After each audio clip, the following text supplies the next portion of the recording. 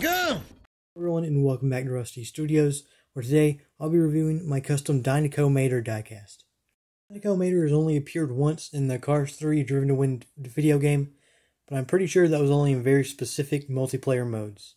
I've never gotten a diecast of Dinoco Mater because Mattel isn't a huge fan of making video game characters.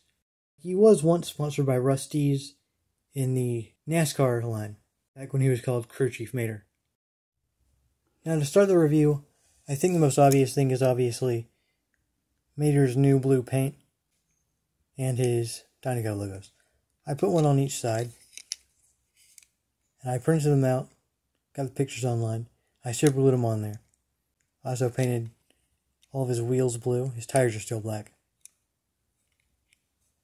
I painted his engine black, along with his tow cable. I also thought it would be a good idea to give him a very determined expression. So his eyelids are squinted. He's looking ahead. He's happy. And he's glad that he's finally made it. He's finally gotten the Dinoco sponsorship. His windows are left the same color because they're still the same color in the game. I'm not quite sure what to compare him to because there are very few blue Maters that have been released. So I have with me a regular Tow Mater diecast. The expressions and paint jobs are all different, of course.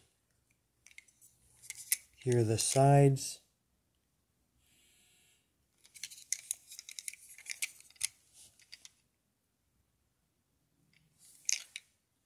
Here's the back, where you can see that I painted over the black and yellow lines because it wouldn't really make sense to have those on him since he's now a racer instead of a tow truck. And just in case you were wondering, here's the custom Dinoco Mater next to an actual Dinoco sponsored racer, the King. And to be 100% honest, I'm really happy with this custom.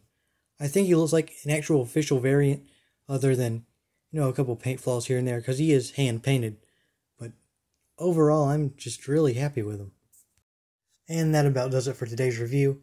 If you enjoyed, please don't forget to like and subscribe. I'll see you next time, and have a great day. Thanks for watching.